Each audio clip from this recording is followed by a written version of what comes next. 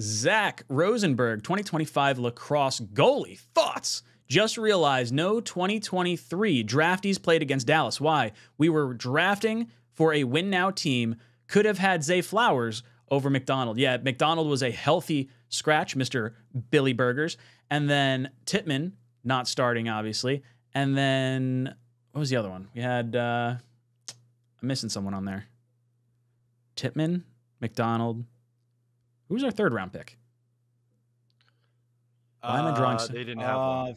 We didn't have a Izzy. third Oh, round I'm pick thinking 'cause Izzy. that was That's the who I'm thinking of. Elijah Izzy was the other one that didn't play. None of our, like, the guys that you'd like to see out there were out there. So, Greenbean, I guess I want to throw it your way. What do you think? Do you think there was a really big issue that our 2023 draft picks did not play? And do you think there was a miscalculation, you know, at the time of the draft with the players that we selected? Well, what I will say is our initial feelings during that draft was that exactly that was going on. It's not to say that the players selected aren't exciting and that we don't have great hopes for them, but I think a lot of us were thinking more along the lines of whatever you need to do to make sure that this season is a success. I don't think the McDonald pick so much falls into that category. It's more of somewhat of a luxury pick, you know. And it's almost it looks to me more of like a pick for the future, like you talked about earlier, like the plan of to lose Carl Lawson and maybe even Huff. We already have a guy going into his second year and all, and that's great. It really is a great line of thinking to be able to do that.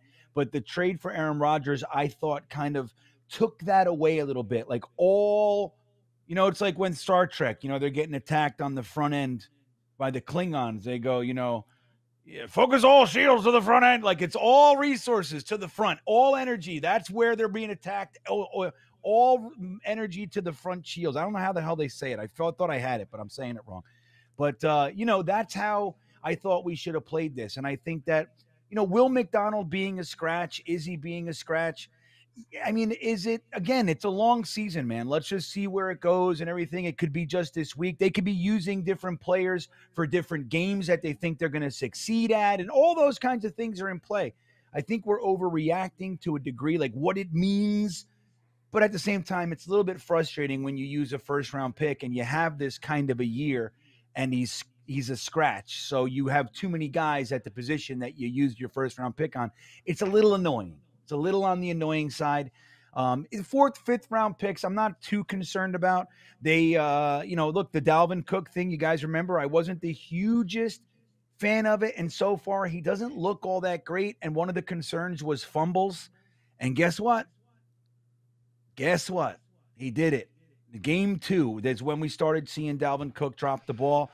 And we didn't need him to do that right there. I mean, it's never a good time for a fumble, but that was a particularly bad time. We were trying to like kind of not lose control of the game at that point, and it was like a knife to the, you know, to the chest. And so I would love to see them kind of like if Dalvin Cook, it just has no juice left, I hope they have the balls to just bring Izzy in. And, you know, 8 million or not, just stick him on the bench, stick him on the, you know, on the inactive list. I don't really give a shit. I want to see the best players on the field. But again, I think this was a really interesting game in a lot of ways. There was a lot that we didn't like. It was like, why are they doing this? Why? What's going on with that? Why is that happening? Like, we can see it. My big question is not so much about Will McDonald. It's a much bigger question about why is it that particularly the offensive coordinator, the Jets can never get an offensive coordinator that just logically plays the game of football like we see.